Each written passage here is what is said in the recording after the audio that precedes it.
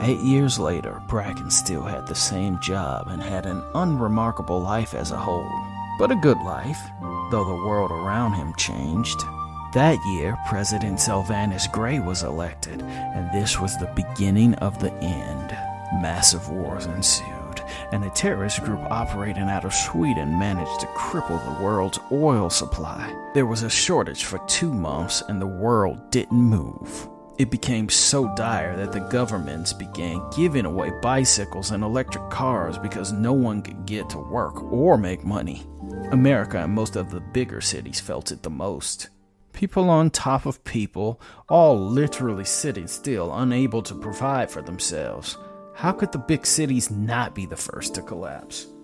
Though the cities fell into disarray for a few weeks, it eventually normalized, and in some regards, people found normality and comfort in smaller communities. People, in a way, formed tribes made of whoever was in the neighborhood. It wasn't necessarily the country that collapsed on itself, but it was those countries that America had fucked over that smelled the blood and water. Those countries that were less advanced or had better infrastructure based on electricity had a chance to catch up. In just 3 months, all the power of the world reshuffled. And what happened to America? The same thing that happened to all bullies who suddenly had the tables turned on them. The same treatment America gave to the rest of the world was given back to them by everyone who felt they had been wronged. For the next 7 years, America was at war with anyone who it had oppressed. And all it took was 3 months off the throne. Bracken had been working as a general repairman in this new world. He was a tinkerer by nature, and that became his life, fixing little broken things. TVs, cars, toasters. It didn't matter. The infrastructure for mass production and customer service was non-existent. On a Tuesday, Bracken's head rose. He remembered everything. He remembered his life without his wife and child. He remembered his long, dark depression. He even remembered that damn Fisher cat. In the wake of his rundown home, that doubled as his storefront, he saw Tisha limping her way towards him. She had come back from a day's salvage. Her health was failing, and her mind had been broken ever since they lost Mary in a Russian air raid. "Hey," Bracken said to Tisha. "Hey," she said back with no real love. Bracken no longer loved Tisha, and she no longer loved him, but they stayed together for years in a loveless marriage out of habit or survival, but not love. "Sit down, wife," Bracken said to Tisha. She limped over to the lawn chair and pulled it closer. She didn't respond, but she leaned in as if listening. "What if I told you I know a way for this world to be normal, and this world or reality is just an alternate version of reality? I'd tell you that I don't like fantasy anymore, and you know that. What if I could do something and go back 15 years and do a thing that could put the world right, but you'd be dead?" "This isn't death already. We've been living and walking death for 7 years. She tossed the sack down. "I found some blenders and even an old PlayStation. They didn't look too bad," said Tisha as she got up.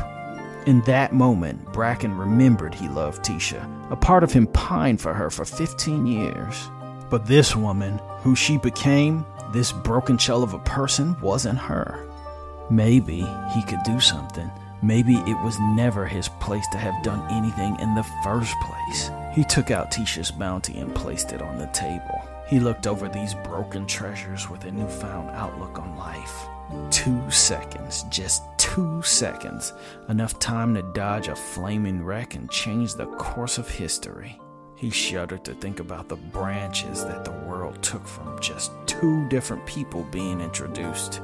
He recalled a story about a Russian soldier who got a bad message that told him he should launch the nukes on America. But he hesitated and found out the message was wrong. One turn of a key, one decision one man made was the difference between living in a world of death or the one with Wi-Fi and TikToks. Bracken worked on a blender and was lost in thought. All he did was think. He was in essence 2 people in one body.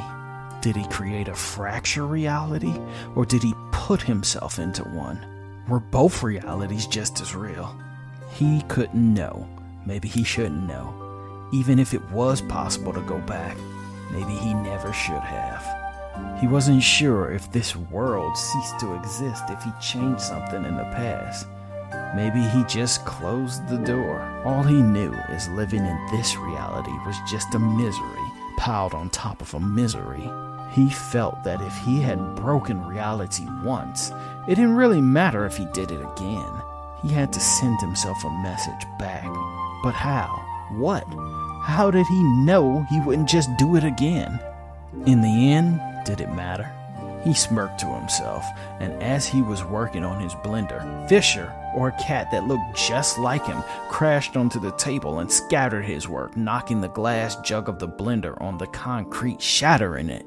He knew this cat, yet he had never seen him before. With everything that changed, somehow that damn cat defied all probability and got itself born and found its way to him.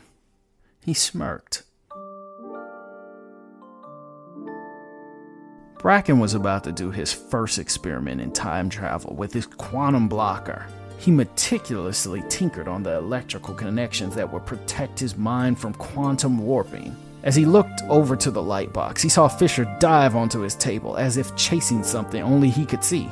The little hurricane of destruction kicked over the light box, and it shattered on his garage floor. "Damn it, Fisher!" Bracken yelled. He had his work cut out for him. It would take him hours to fix that box. He got to work, and as he did, his eyes rose to the heavens as if he knew. Bracken smiled and nodded as if the universe had given him an answer to a question he had asked 15 years prior. He now knew he had to close the loop. He walked outside of his house, pet Fisher on the head, and dove headfirst into the brightest headlight he could see. The car killed him on impact, and when what was left of him rolled into the street, there was a smile plastered on his face.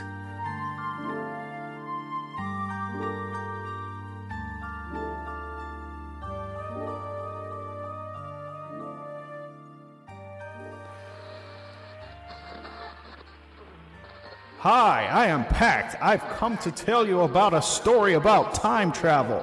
Wait a second. You're saying I did this already? Damn!